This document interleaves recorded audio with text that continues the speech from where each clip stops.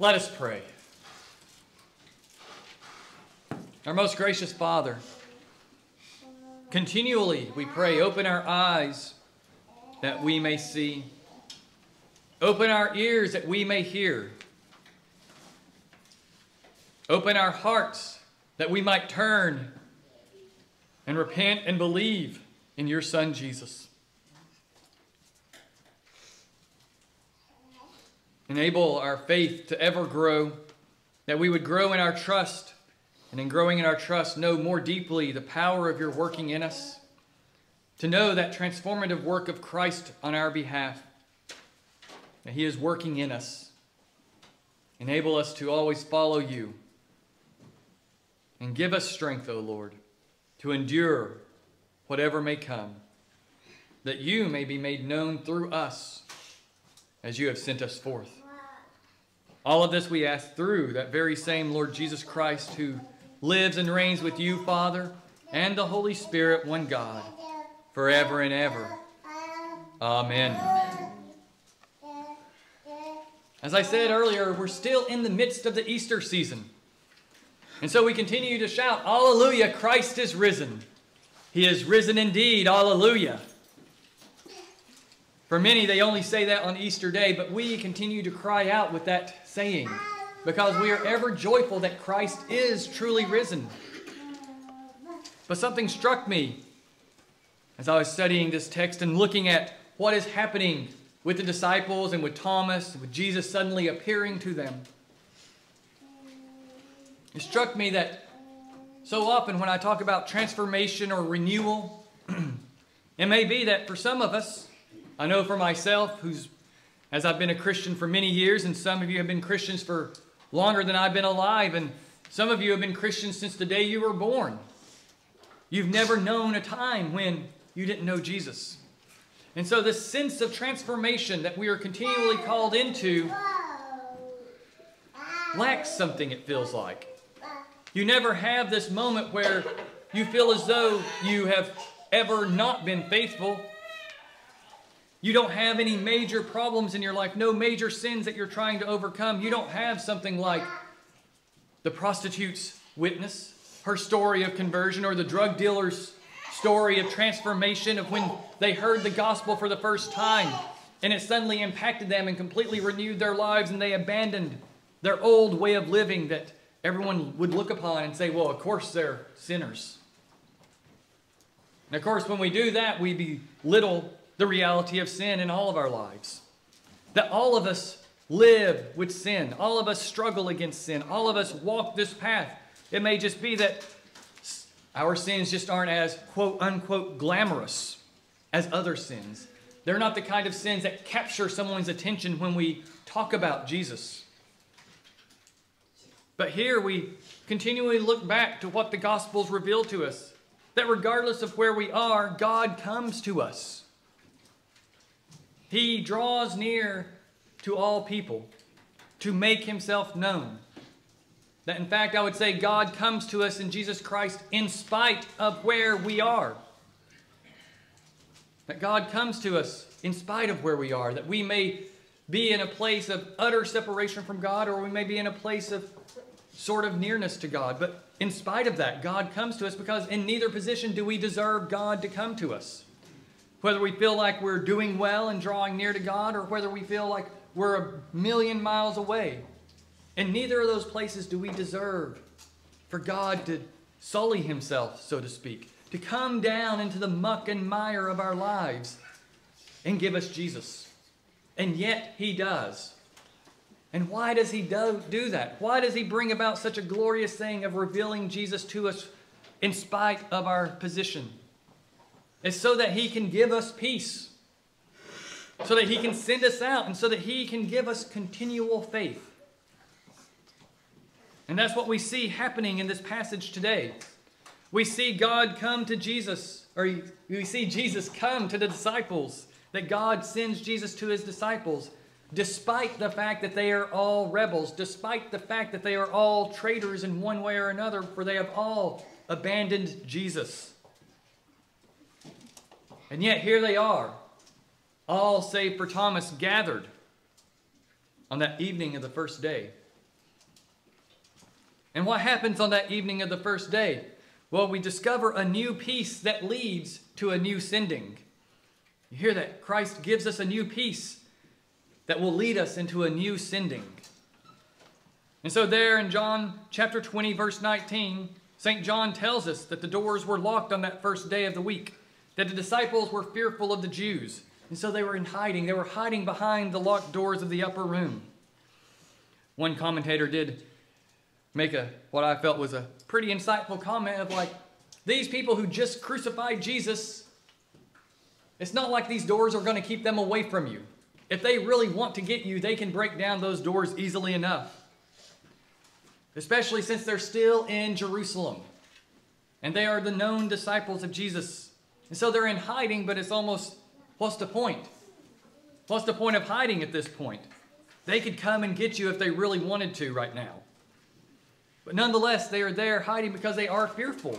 They have a real and abiding fear that they could break in at any moment. But someone else breaks in on them. Not through the doors, not through the windows, not through some removing of ceiling panels to drop down out of the ceiling. Jesus just simply appears. St. John says that Jesus came and stood among them. Can you imagine it? They're all just sitting around the table, having dinner, discussing the events of what they've been hearing about. That the women are there telling them about Jesus being at the tomb alive. St. Peter and St. John reflecting on the fact that they ran to the tomb.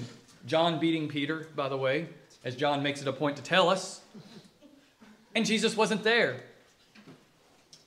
They saw the crumpled grave clothes and the face cloth folded up and set down in the corner. And then the disciples from Emmaus suddenly bursting in on them a little bit ago, crying out, "We've met Jesus. He walked with us to Emmaus and then had dinner with us. And when he broke bread, suddenly our eyes were opened and he vanished." They're all confused. They're all struggling. What does all of this mean? And then suddenly, bam, Jesus is there and he says, "Peace be with you." Jesus is greeting his disciples with a word of peace. If you've been reading through the Gospel of John by chance, you know that peace is some of the last words Jesus spoke to his disciples before his betrayal. That he was speaking to them that he would leave them his peace. And then he was taken away. He was betrayed by Judas and ultimately by all of them in their abandonment. And yet here on this evening, he comes and brings peace to them. And many of us know that peace be with you is a general greeting. It's a general greeting for the Jewish people that when they saw someone, they'd yell out, "Peace be with you." We hear that in the book of Ruth. As Boaz goes out to his field, he tells his workers, "Peace be with you," and they respond, "Peace be with you." It's a general greeting, but yet there is more than meets the eye in that greeting. Much like when we share the peace with each other later on. It's not just a happy, clappy feeling. It's not meant to be a generic greeting. There's more there. It's a type of prayer that we're offering on behalf of this person. A benediction, in fact, upon the person being greeted. And the days before Jesus is one of bestowing on the greeted God's blessings and kindness. Kind of a, may you know the fullness of God's mercy and salvation in his kingdom. That could be an understanding of it. But it was a future sense of knowing. God's peace be with you throughout your days and ultimately in the end. And so coming from Jesus, him saying, "Peace be with you," it's amplified to infinity. It's a blessing, yes, to the everyday Israelite, but now it's no longer about future blessing. It is about blessing in the here and now. On Jesus' very lips, being God in the flesh. And not just ordinary flesh now, but in resurrected flesh. He is one who has endured the privations of the wrath and justice of God on man's behalf. Now, this word of peace on Jesus' lips is something new. It's a living kind of peace. It's a peace that they haven't yet truly known. They weren't able to know it until Jesus' death and resurrection had been accomplished. It is the fullness of Jesus' victory in those simple words. Peace be with you.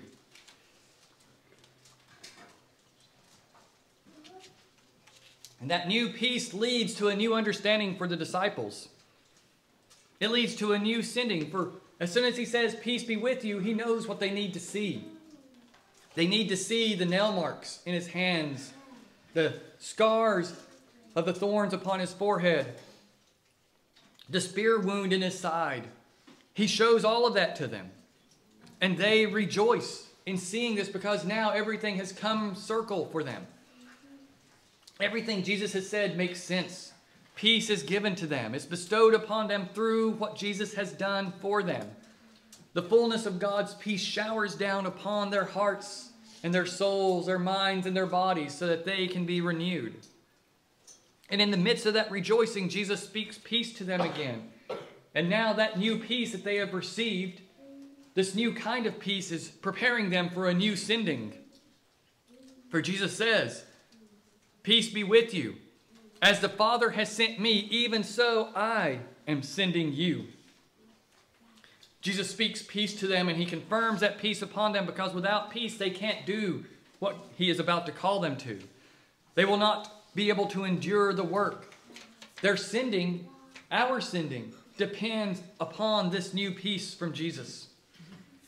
It rests upon the new peace that Christ has won for them. The new sending must have this as the foundation.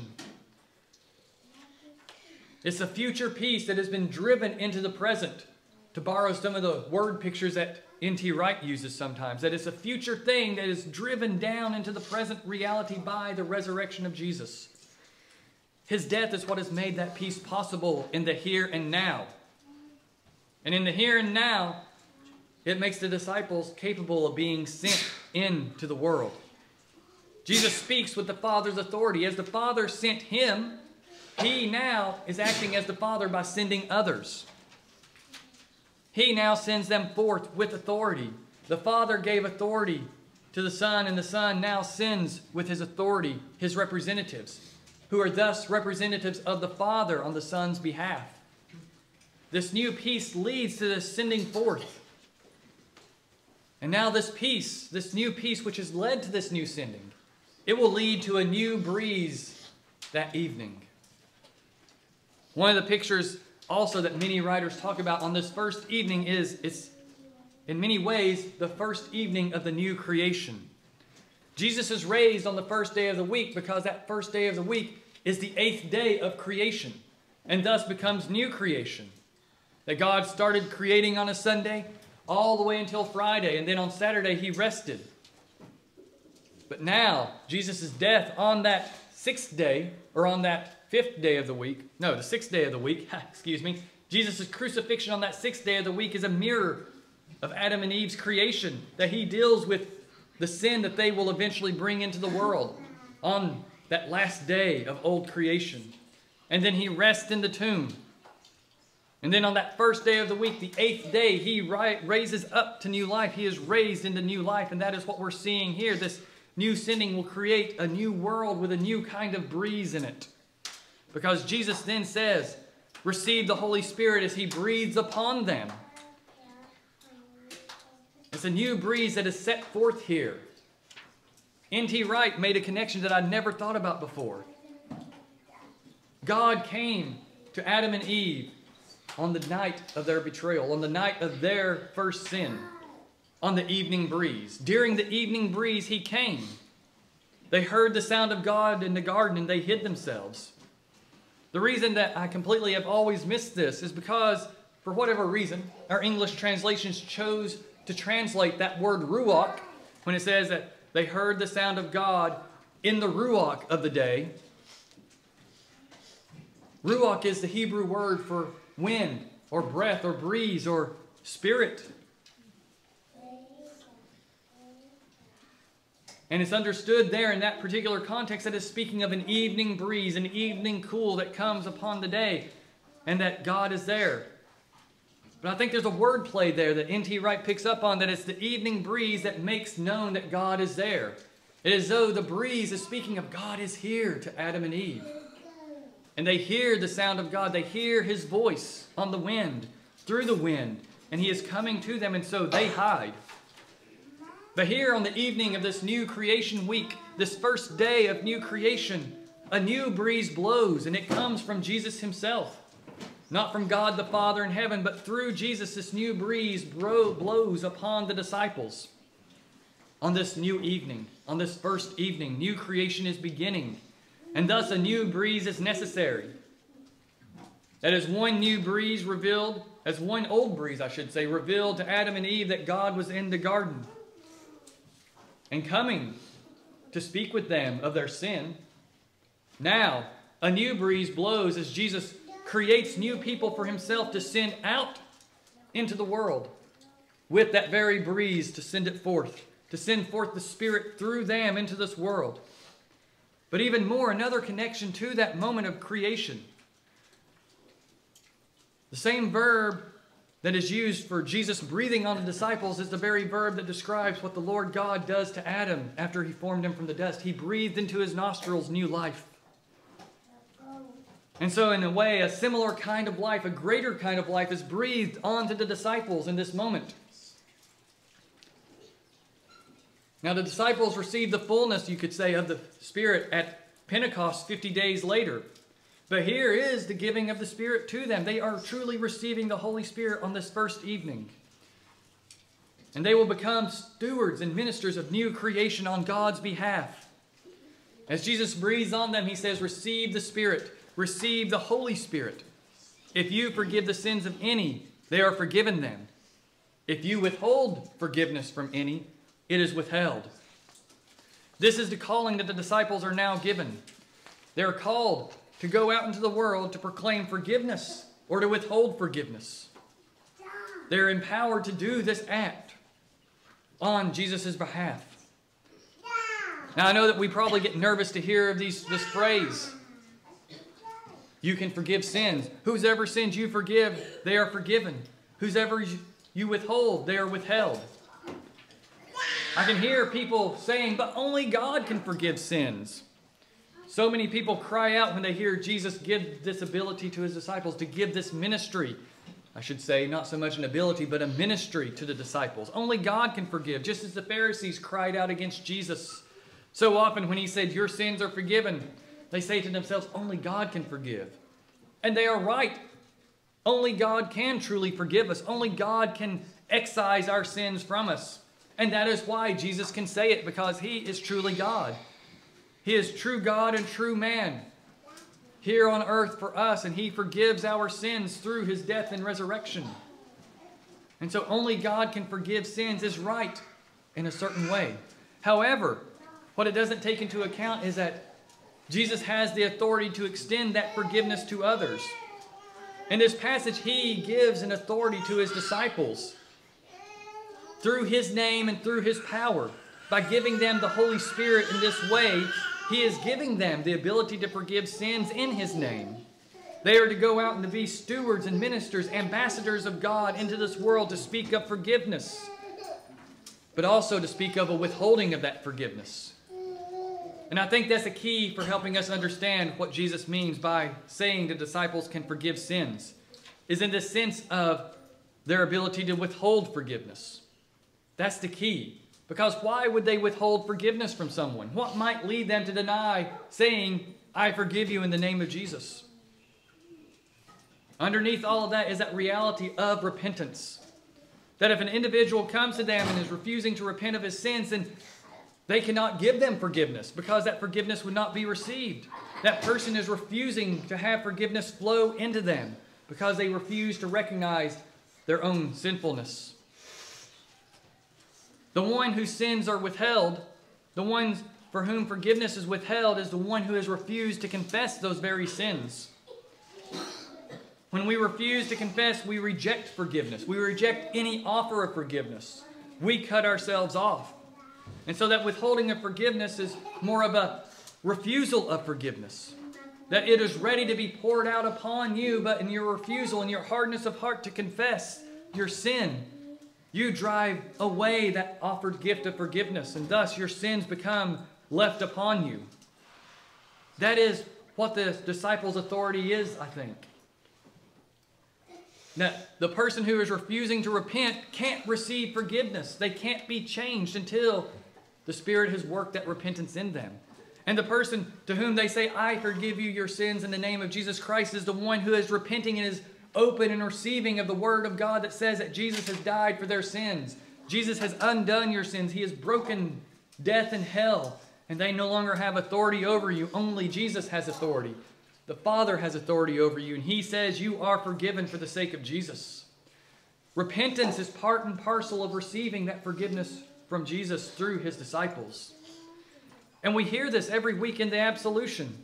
We're reminded that repentance is necessary to receive forgiveness, to be in that realm of forgiveness. Every week after the confessions of sin, I say, Almighty God, our Heavenly Father, who in His great mercy has promised forgiveness of sins to all those who sincerely repent and with true faith turn to Him, have mercy upon you. The form of absolution that we have here in the Anglican Church in this particular service is one of almost a prayer of God, forgive you of your sins. But it always has that reminder built into it of the one who truly repents and has true faith is the one who can receive that forgiveness. So merely mouthing a confession of sin without faith, without repentance, does not mean you automatically get the gift of forgiveness. Because you can't get that gift, because out of hand, without faith, you're rejecting the gift. And yet, God in His great mercy pours an abundance of forgiveness upon the one who believes in the very moment he needs it. That's why that one is confessing his sin. He needs forgiveness. He needs grace. And so he cries out, look at my sin, O God. I am a sinner in need of forgiveness, in need of mercy, in need of the salvific hand of Jesus upon me. Jesus has dealt with that one's sin already. And in realizing it, that one has no reason to resist confession. Because that one knows that God is ready and able to forgive through Jesus. To work forgiveness through the absolution because there is faith to receive that reality. Now, what I'm not saying when I speak of lacking faith and repentance when you pray a prayer of confession, I'm not saying I don't feel like I don't believe. I don't feel like I believe today. And if I don't feel like I believe, then I can't be forgiven. The absolution and Jesus' words here and God's promises to give forgiveness to those who are truly repentant isn't dependent on my feelings. It's not based on your feelings. I can pray the prayer of confession without having that feeling of sorrow per se. But still, deep down, I believe I am a sinner. I know that I'm a sinner. And it's not the feelings that are the belief. It is the pure and simple faith that is there, that trust in the work of Jesus, despite how I feel, despite what might be on the surface in that moment. There's that deep inward sense of the need of forgiveness that only comes through Jesus. That is what makes me pray the prayer of confession even when I don't feel like I believe. It's because there's that deep inward need for cleansing. That deep inward faith that exists and is reaching out and clinging to Jesus. Even if I don't feel like I believe in that moment, I do believe. Even if I'm not feeling it. My feelings are not what are important in that moment. Now, I'm not saying that feelings don't matter at all. If you never have a sense of sorrow, then let's talk about that. Let's dig down some and figure out why is there never any sorrow for sin? But they're not the bedrock necessity. They're a part of our created being and thus are kind of a barometer that can help us on the path of the Christian life. But they are not the path itself. They help us understand where we are on the path. And this new faith ultimately leads to a new breeze. This new breeze leads to a renewed faith for the disciples. That as they are sent forth to pronounce forgiveness, they exercise that with Thomas. He wasn't there in the room with them. He didn't witness Jesus, and he is very much in the same place that they are that first day. We all pick on Thomas. We call him Doubting Thomas, but the disciples were just as much as doubters as he was. He just happened to voice it in a much stronger way than they did. They refused to believe the women who told them of Jesus' resurrection. They doubted the accounts of everyone else. They themselves had to see Jesus' nail wounds. They had to see all of it themselves because Jesus showed it to them. And so in a way we do a disservice to Thomas by calling him Doubting Thomas, but he is recorded as being extremely outspoken of, I will not believe until I touch him, until I touch the scars, until I touch the nail wounds, until I touch the wounded side. I can't believe. He refuses to believe until he touches those nail-scarred hands. And do the disciples kick him out? Do they abandon him? Do they leave him behind and say, well, whatever. Good luck with that, St. Thomas. No, they continue to keep him there with them in their midst. They continue revealing to him the words of Jesus, I think, throughout that week. They continue pointing out that Jesus has given us the Spirit to forgive sins and to withhold sins, to forgive and to withhold forgiveness. He has called us to continue his task, Thomas. How can you not believe right now? Everything is accomplished, but Thomas continues in his doubt for that whole week.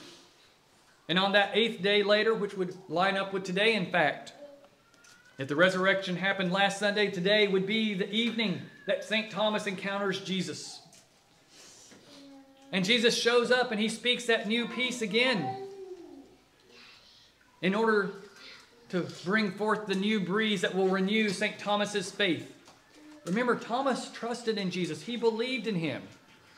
He knew him so deeply. In John 11, as Jesus finally sets his face to go to Bethany to bring about the healing of Lazarus, Thomas is the one who cries out, let us go too and die with him. He knew that Jesus was moving toward his own death by going to Bethany. That is what he knew was going to happen, and he was more than willing to go and die with Jesus. But that faith crumbled as he saw Jesus actually die. But deep down, he stays with the disciples because there's an incipient hope. There's an incipient kind of faith dwelling there that gets renewed when he witnesses Jesus. Jesus preaches, peace be upon you. Peace be with you. And Thomas is renewed. Jesus shows him the nail wounds. And he says, put your hand here and see. Place your finger in my hand. Place it in my side.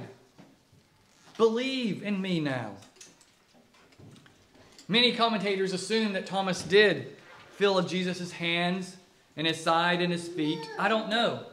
St. John doesn't say so. St. John just says as soon as Jesus says that and shows him the wounds, Thomas falls down and cries out, my Lord and my God. He believes his faith is renewed because of that new breeze of new peace upon him. He lets go of everything and believes in Jesus.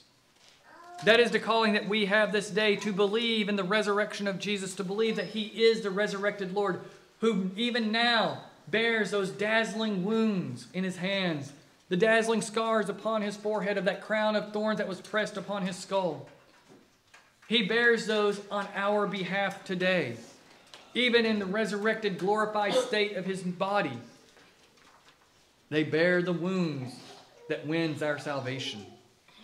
And that, I think, is what Jesus means when he says, blessed are those who have not seen and yet have believed.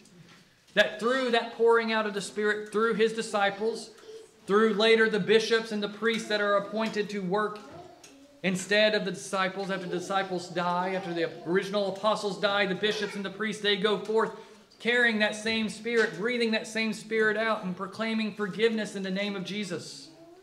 They go out and proclaim the forgiveness of Jesus in such a way that those who haven't seen are brought to faith. They are brought into belief. They are brought into trusting the work of Jesus. They release people from their sins. The people are able to be freed by the words of the disciples and apostles and the bishops and priests of the early church, all the way down to us today. When I proclaim peace and forgiveness over you, I'm exercising that same gift, because it has come down to me through the apostles and through the disciples and through the bishops of the church. I've been placed here in the bishop's stead to proclaim forgiveness to each and every one of you, that you might be changed, that you might be renewed in your faith continually. It's not a gift I exercise lightly. Every week I delight in proclaiming that forgiveness because I want you to know that you are loved by Christ and that He brings forgiveness to you through those words. And so I stand here to proclaim forgiveness every week so that you might be changed and encouraged and built up into faith. And you likewise, in your personal friendships, can proclaim forgiveness to those who struggle, to those whose consciences are vexed by sin, who desire to turn away from sin but can't see that God can forgive them. You can look at them and say, I forgive you for the sake of Jesus of your sins. You are forgiven because of Jesus. Now be healed by His forgiveness. You have that power in your own lives, for you bear the Holy Spirit as well. And thus, on a personal level and a private level, you can proclaim forgiveness to people that you encounter who need to hear the word of forgiveness. And when we come into the church, I have that gift and that opportunity, that blessing to proclaim forgiveness to all who come here, that all might turn and know Jesus, for that is the point of it all, to turn and to know Jesus through the words of forgiveness and the reception of the Holy Spirit. That gives us new peace.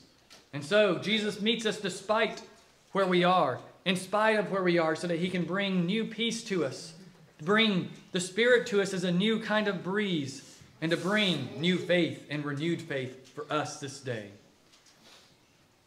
So this day I say, taste and see that the Lord is good, and He is giving you His gifts of life and salvation. He is giving you His gift of peace, that you would know forgiveness and know renewal. In the name of the Father, and the Son, and the Holy Spirit. Amen.